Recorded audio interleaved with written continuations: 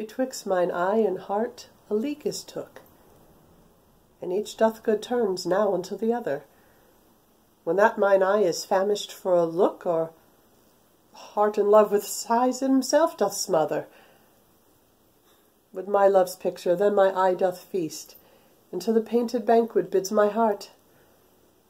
Another time mine eye is my heart's guest, and in him thoughts of love does share apart. So either by thy picture or my love, thyself away art present still with me. For thou art not farther than my thoughts canst move, and I am still with them, and they with thee. Or if they sleep, thy picture in my sight awakes my heart to heart's and eye's delight.